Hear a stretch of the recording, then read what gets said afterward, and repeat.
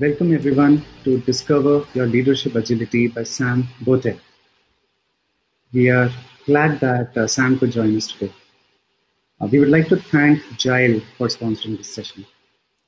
Without any further delay, over to you, Sam. Thank you, Gunjan. Namaste, and lovely to see you again.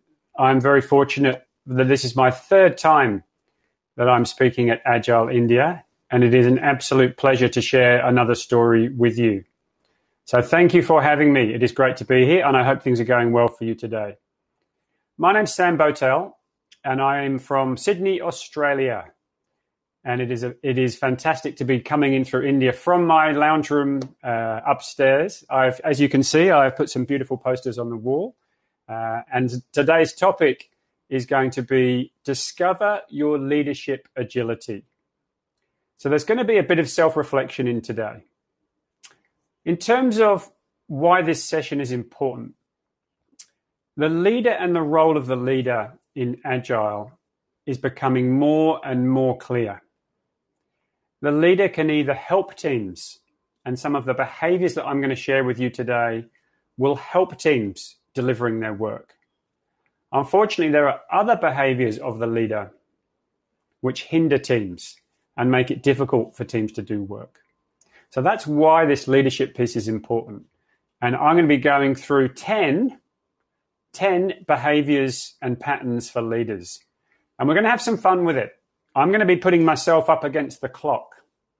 I'm going to be up against the clock, and I'm going to have just 2 minutes on each topic. So 2 minutes per topic. I'll tell you a bit more about how that's going to work. But before we do that, I'm going to share a video, because some people don't really understand what an agile leader is. What is this agile leader? So I asked my team. I lead a team of agile coaches, and I asked them to tell me, what is an agile leader? So just give me 5 seconds. I'm going to present my screen and show you the video.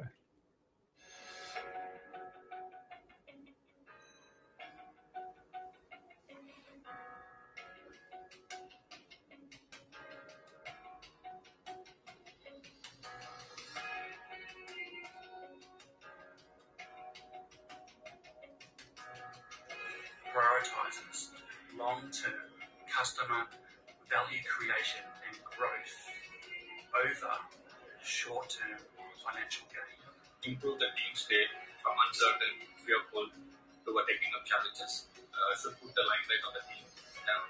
For Agile leaders, serving and leading are the same thing. Agile leaders help establish high-performing teams. An Agile leader is the one who can guide, inspire, and embrace change. They proactively create the environment, the conditions for the people to thrive in the work that they do and who they are as individuals. They ask their teams as much as they can to learn from them. They make space for the teams to grow. It's all around leadership through empathy versus direction. Just create the environment and culture within which teams thrive.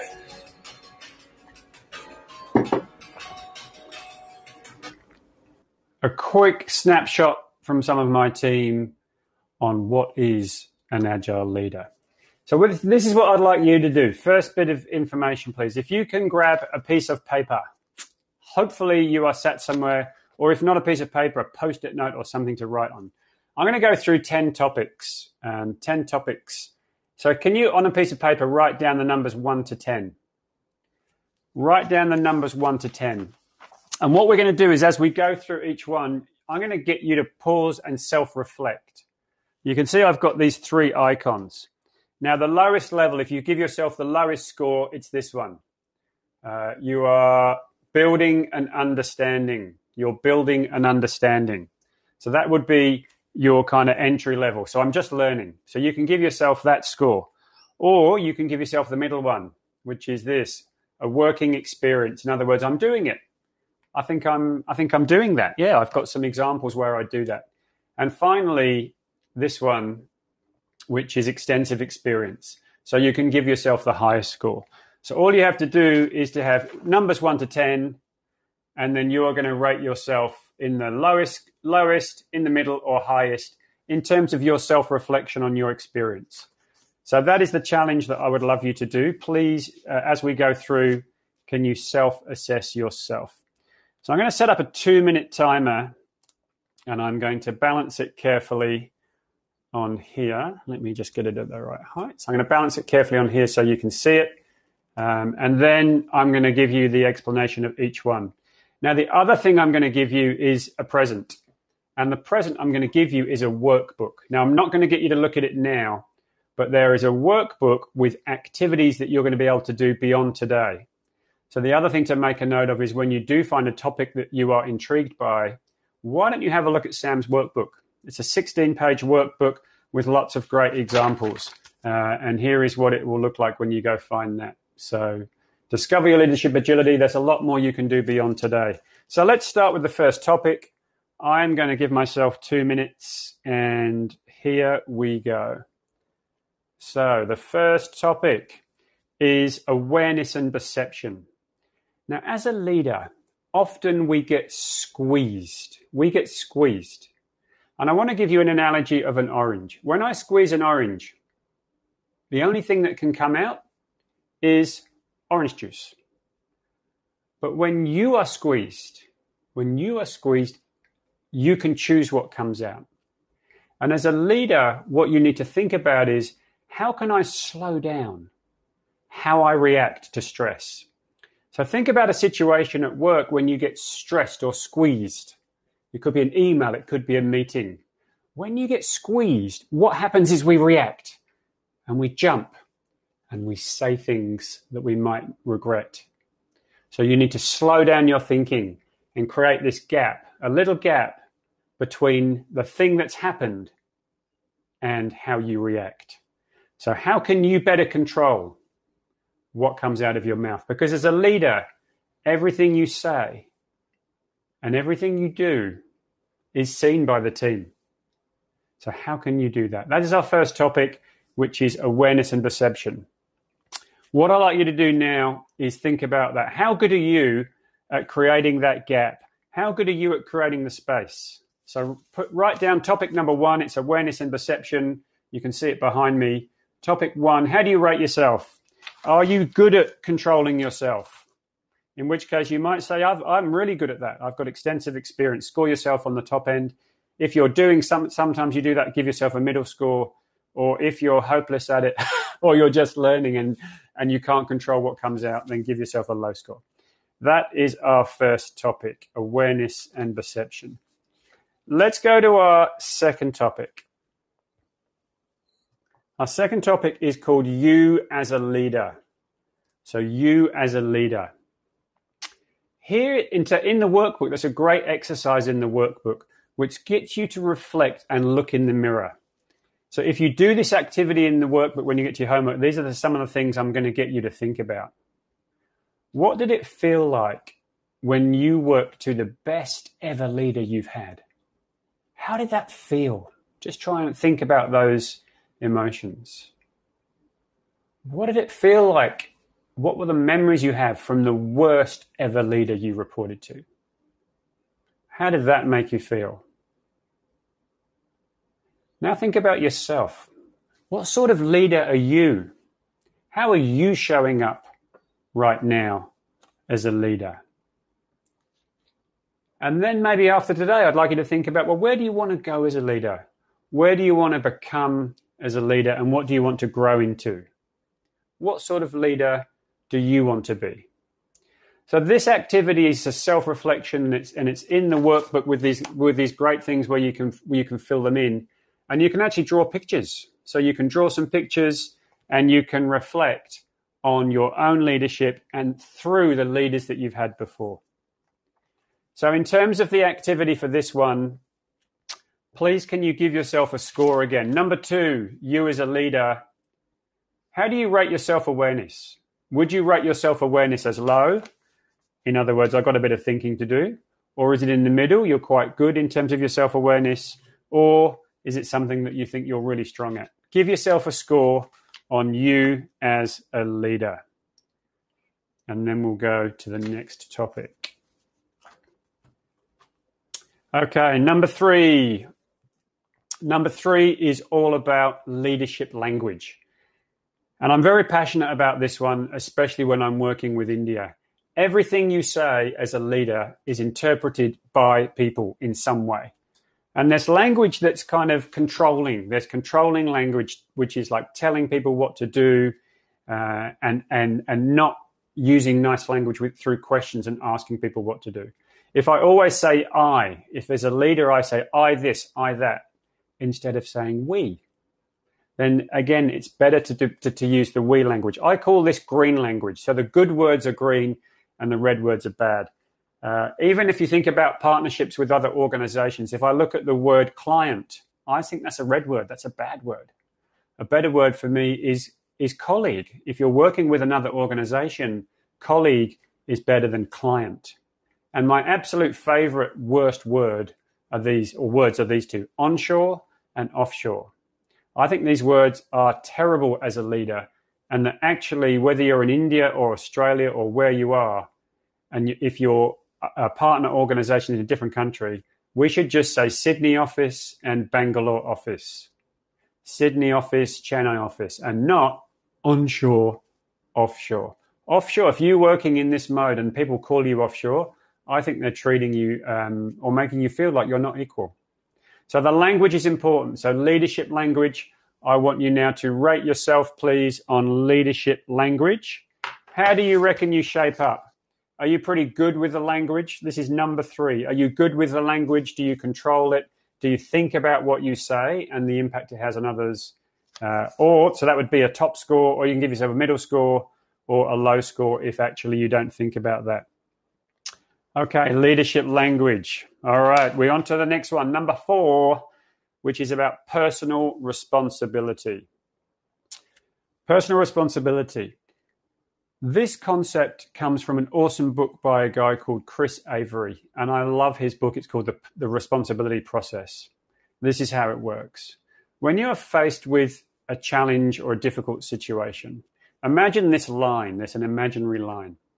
In terms of your behavior, you can either go above the line. When you've got a challenge, you can go above the line and take responsibility. Or you can go below the line, which is where we go to things like blame and denial and justifying our actions. So let's imagine a scenario where you get an email and there's a situation and you need to respond. It only takes a second to respond and reply with an above the line response. I've got this. I'll take this forward. I'll deal with it. But to do a below the line response, to blame others or to justify your actions, can take paragraphs and paragraphs because you're justifying or you're blaming other people. So what I'd like you to think about is when something happens, how can you go above the line? How can you take responsibility for a situation and not blame others or justify your own behavior? It's a great concept. Check out the book by Christopher Avery. Reflect on this for yourself now. How do you rate yourself? How do you rate yourself with personal responsibility? Do you blame others? Do you go below the line a lot? In which case you'd score yourself lower. This is number 4, personal responsibility. Or if you're someone who does this and you really focus on taking responsibility, maybe you're going to score yourself as a higher score for this one. That's personal responsibility. All right, next one. Number 5 is called emotional agility. Emotional agility. If we think about the stress as a leader, the things that leaders have to do, looking after their staff, looking after stakeholders, looking after budgets, it's extremely difficult for a leader not to get emotionally challenged and to get stress and to see those emotions come out. Leaders who are really experienced at controlling their emotions stay calm in the face of adversity. And also when they're squeezed, they don't show that and let their emotions come out. Now, to control your emotions, you have to really practice.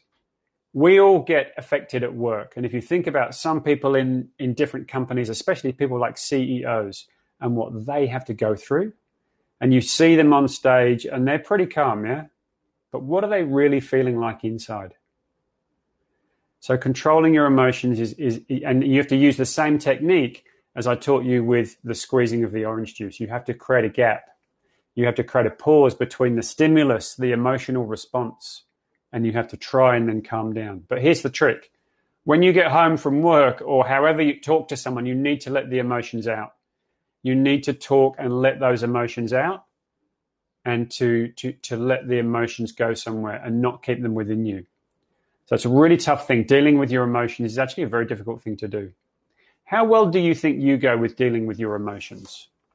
How well do you think you go? Give yourself a score. Again, this is number 5, emotional agility. Give yourself a score. Either a low score, which means you're building an understanding, something in the middle with working experience, or maybe you do this really well, which I would call extensive experience. Okay, next one. We're going to take the next topic, number 6, which is psychological safety. Now, psychological safety has been proven by lots of studies, especially ones by Google, as being the key thing that tells us about what would be an attribute of a high-performing team. There's lots of stuff online now about psychological safety. If you've never heard of it, I suggest you research it. But what does it mean? It means that as a team member, I feel safe to speak my mind. I feel safe to tell it like it is, and to give ideas and to give suggestions and to put my hand up. And it's important that people can do this. No idea should be too stupid. As a leader, the way that you respond to ideas and how inclusive you can be to ideas and letting people speak will have a huge impact on your team. So please, as a leader, think about how you can be open to ideas and how do you create a safe space for others to be themselves and to be fully open and transparent about how they're feeling. One tip I've got for you to create psychological safety is to be as human as you can. Admit that you make mistakes, yeah? We're all human. And build relationships with people beyond work. And also admit that you don't have the answers, yeah? Admit that maybe you don't have all the answers as a leader. We've been taught to kind of be smart and clever and have all the answers. So as a leader, how can you create safety for your team? It's called psychological safety. And please now go to your self-reflection.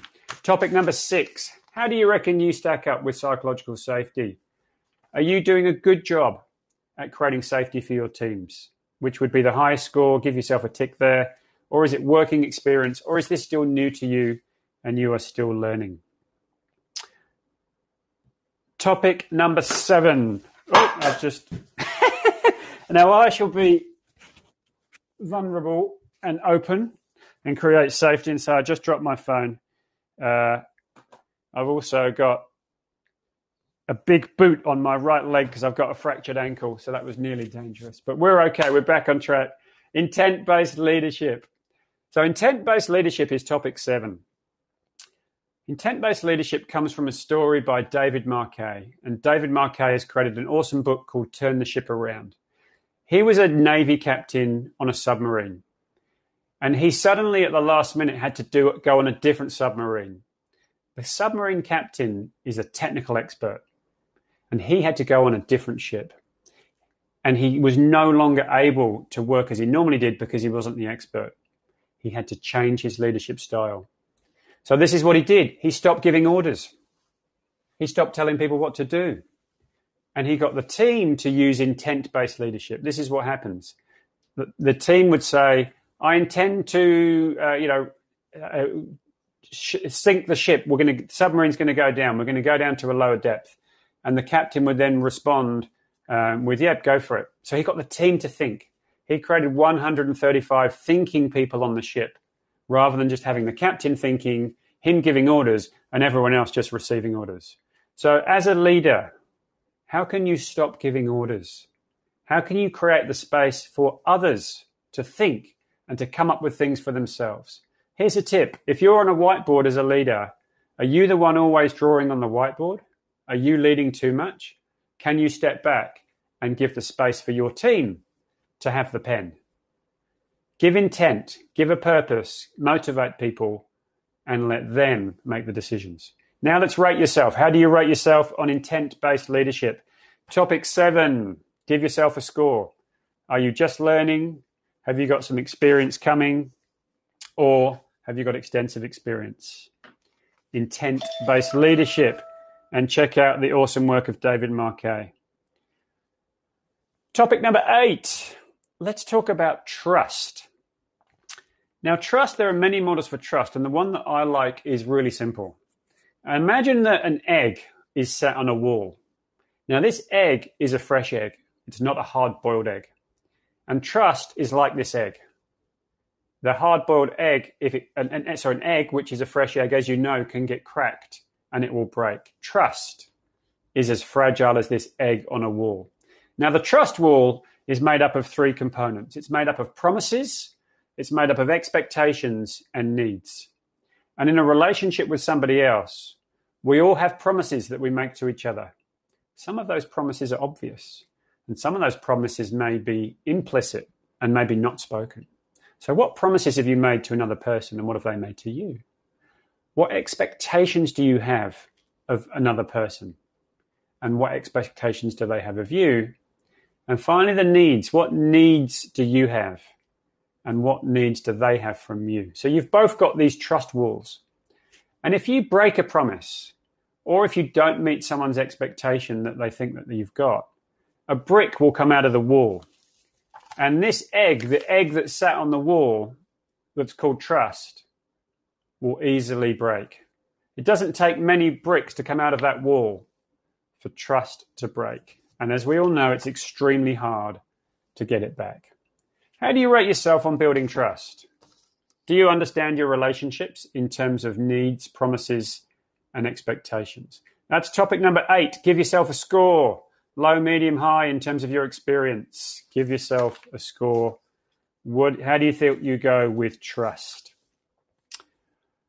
Topic number 9. Topic number 9 is called engagement and flow. The flow state is a fantastic state to be in. If we look at it outside of work, I go kayaking on Sydney Harbour. And when the waves are tough and the wind's up, I'm kayaking in Sydney Harbour, and my mind is just so focused on the activity. I'm in flow. I'm not thinking about it. I'm just in the moment. And teams can achieve this state at work. So teams can achieve flow. And teams can be in this focused state of flow where they are in the moment, they're not noticing time, and they're in a real high-performing state. As a leader, your job is to make sure we don't interrupt flow. How can we create a condition where flow is not a permanent state, but we get it as often as we can? Try not to put interruptions in the way to stop the team being in the state of flow. If they're not in the state of flow, the bad news is that they're in one of these other states. And when you have a look at the workbook, you can see that the other states are not necessarily words that we want to be in. So you can see the different states there. So there were things like anxiety, boredom. Know where your teams are at in terms of engagement. Think about when you've been in a state of flow and how that feels at work. And think about, as a leader, how can you help your teams get into flow? It's a great topic. Engagement and flow. That was topic number 9. Please self-reflect. What do you like about getting your teams into a state of flow? How many interruptions do your teams have? How smooth is their work and their ability to do work? Give yourself a score. Low score would be still building experience. In the middle, it's working experience. And at the top end, it's extensive experience. That was topic number 9. Last topic for you. Last topic, topic 10. Here we go. The last topic is called holding space. As a leader, how many opportunities can you create for your teams to do amazing things? Creative breakthroughs, by giving them time to work together and space together, these creative breakthroughs can be amazing. I gave my team an opportunity a few years ago where I opened a space. The space I opened was, what if we put an awesome conference on within our organization? What if? Now, my team loved that challenge and they flocked to it. I stepped back. So as a leader, you open a space and then you step back and you see who fills the space. Which team members are going to fill the space? You stay close to them, but you hold the tension. You let them fail.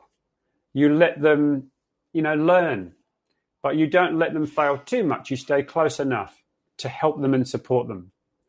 And this process of letting them do it and letting them own it is so, so powerful. And I really recommend this to you as a technique. Open the space for your teams to do great things. As a leader, your job is to set an inspiring challenge to the team and then step back and let them fill the space and let them come up with the solutions. That's our last topic, topic 10. It was called holding space. Please self-reflect now and give yourself a score for holding space, either building and understanding, the lower score, working experience, or extensive experience. So those are our 10 topics. I'm intrigued to have some discussion now with you and for you to reflect on some of the lower scores. I'd love to hear from some people around what were your lower scores in this. But before I do that, I'll just kind of do a quick summary. Being an agile leader for many people in industry is going to take some unlearning. Leaders behave as they do because it's how they've been brought up. It's how they've been taught. It's what they were told at school and at management school. So I want you to be careful not to criticize the leaders that you have today if they don't exhibit a lot of these characteristics that we really want to see from them in Agile. But they will get there. And your job, if you're a Scrum Master or a coach or BA, whatever your job is to help them and to share some of these concepts with them.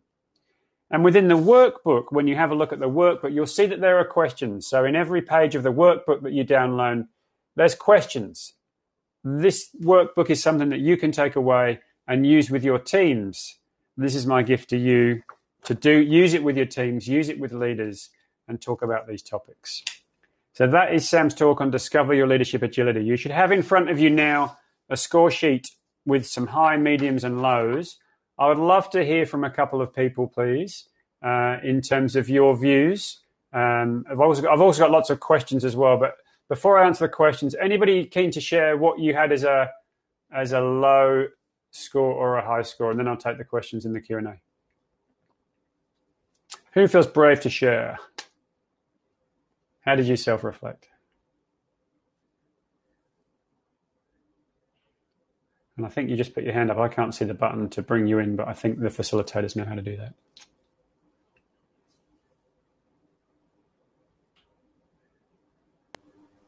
All right, let me look at the, and just so you know where the, all right, we've got a few people sharing in the chat. Great, you're sharing the chat, which is awesome, guys.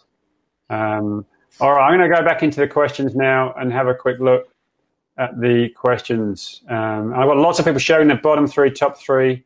All right, let's have a look. I'm just looking at the Q&A now. Would it be helpful if our peers and reportees do this assessment for their manager and share back? Do you know what? That's a great idea, right? If you feel that you want feedback on these things from your teams, I've actually included in a second thing, which is this. So if we were in person in India, I was going to give you one of these, okay, which is the proper answer sheet rather than you having to write on a piece of paper. Who's coming up to talk to us? Ravi. So yeah, I love the question on doing feedback. Is there anything, how to do anything creative in lines of holding space in an agile world with back-to-back sprints? Yeah, great. How do we do this creative stuff with back-to-back sprints? Do you know what, as a leader, one of the key things you can do is to create space for learning. As I said, we're about to host in our company an annual Agile conference. We've also got a learning week coming up before that. So in my organization, we make time and we create space for teams to learn. And it's a huge link to engagement. So how can you create space? Maybe you can take every 3 months, you can take a week. We often take a planning week and we do learning and we do planning. Give the teams a down week. So that's a great suggestion. Give the team some downtime. You can't just keep building. Your teams will not be engaged if all you can do is build. Let's see what other questions I've got. I feel managers feel uncomfortable to let go of control. This session should help managers ease into the new way of leadership. Yeah, great one. That's a great question. I think it takes time. Yeah, they need to unlearn. They really need to unlearn some of these behaviors. And like I said, it's not their fault. It's not their fault. We really shouldn't be harsh on some of these leaders. It's what they've been brought up with. There's a bunch of stuff coming from the Scrum Alliance. If any of you are Scrum Alliance members, there's some courses coming up. There's new certified Agile leadership courses. If anyone wants to connect with me on LinkedIn, I can share more, and I'll be delivering some of these courses online early next year. Question from Nishi. How do I maintain the flow of teams' engagement in uncertain times with so many changes coming every day? I think you need to protect the teams from change and interruptions. So even, yes, things keep changing every day, but if you're working in Scrum, you should have a sprint which you try and protect the team from interruptions in. So really important that you try and, it's just interruptions. What meetings are you creating as a leader that are getting in the way of your teams actually creating the state of flow? What else have we got? There's another comment on flow from Rohit. There's several factors which can derail a team's focus, changing requirements. How as leaders can we keep them in flow? Yeah, I think it's similar to the last point. All right, if you know there's going to be unknowns coming in, maybe take less work into the sprint. Yeah, so maybe don't take a full sprint of work in, and allow some of that time for the other work to come in. But as much as you can, if you've got a product owner role, you've got to try and keep the teams focused. What would I get this feedback from the team? For me, we use one sprint. Yeah, so I like that. Thanks, Anand. You said you use one sprint in each PI as innovation sprint. I love that. Have an innovation sprint. I love that. How often do I recommend you reflect on your leadership agility? If you are a real agile leader, you should be getting continuous feedback from your teams. And whether you're using this assessment or whether you're just asking them for ongoing feedback, when you have a one-on-one, often the leader meets with the staff member and the leader's giving feedback to the team. When did you last stop and ask a team member, what feedback have you got for me? What feedback have you got for me? It's a great thing to do. Shalini, what would be the first step towards changing the mindset of the leadership as part of the org change? Yeah, beautiful question. So if we're looking at the bigger picture here and the bigger organizational changes that are required, if you're really going to go and have an impact, this needs to come from the top. And if it's a cultural issue, it needs to start with the top leaders. So in the organization where I'm coaching at the moment, we're starting to get this change coming through, and we're starting to get leaders thinking differently about how they approach their work. Are they doing all 10 of these? No. But am I starting to see a shift in how the organization thinks? Absolutely. So often if you've got one senior leader who you know is operating in this way, how can you get that person to help create a movement and to look at the culture that we want in the organization? It all often starts just with one person. And I encourage you to have the courage, live that Scrum value of courage, to have a go and to get people to feel confident to try things and to speak up. How much psychological safety do you have? What else have we got? Question just come in from Ravi. It seems like our leadership likes to use agile words, but they don't really care for the principles. Yeah, great. It's hard to break through agile and complete them to make actual progress. How can the Scrum Master, what can they do in that environment to maintain what they know they should be doing? I think it's a difficult, I don't really understand the question fully, Ravi, but my view on sometimes people using the language but not actually caring, yeah? So somebody who uses the language, yeah, they talk the talk, but they don't walk the walk. My views on this is that as a Scrum Master, if you are in a Scrum Master role, your job is to be a coach, okay? So you're a coach, and as the coach, how can you help those people understand the impact of their actions? So I like to get people to pause and think about the impact. What is the impact of your behavior? It's difficult as Scrum Master, but you've got to get people to slow down. What else have we got? How do I bring intent-based leadership into practice? Some people think intent-based leadership sounds really hard, yeah? I mean, how do you give up control? But how about this? Think about the Navy. Think about a submarine. Can you think of a harder environment to give up control? What risks do we have in a nuclear submarine? The big red button, boom, we fire a nuclear missile. Doesn't get any bigger than that, yeah? This leader turned the ship around, David Marquet. He did that, and he created an amazing culture. And actually that ship, that crew became an award-winning crew in terms of where they went in their ranking. You must read the book or check out the video. Maybe someone can Google turn the ship around and put it in the chat for me. There's some great stuff online from David Marquet. But to create it, so the message I've got is, if they can do it on a nuclear submarine, we can do it in your organization. Let go. The key thing is letting go. I'm a leader. I've got 20 people working for me. I let go and I give the team responsibility.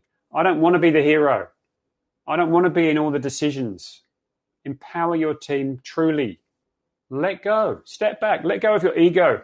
Let go of the need to be in the front. Let go. Thank you for sharing the link, Dolly. Let me just see if there's anything else I can comment on, please, in the chat. I've looked at all the Q&A, I think. Let's just see if there's anything else for me to reflect on for you. Thank you for sharing your ups and downs. What else have we got?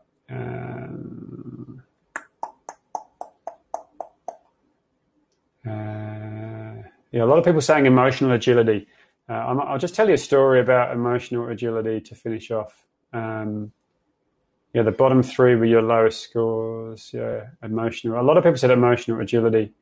Let's talk about emotional agility as the getting close to the end. Emotional agility. Now, I was lucky enough last year to be at an awards dinner. So I work for a large bank, and we have 50,000 people in the company. I'm in an awards dinner with the CEO.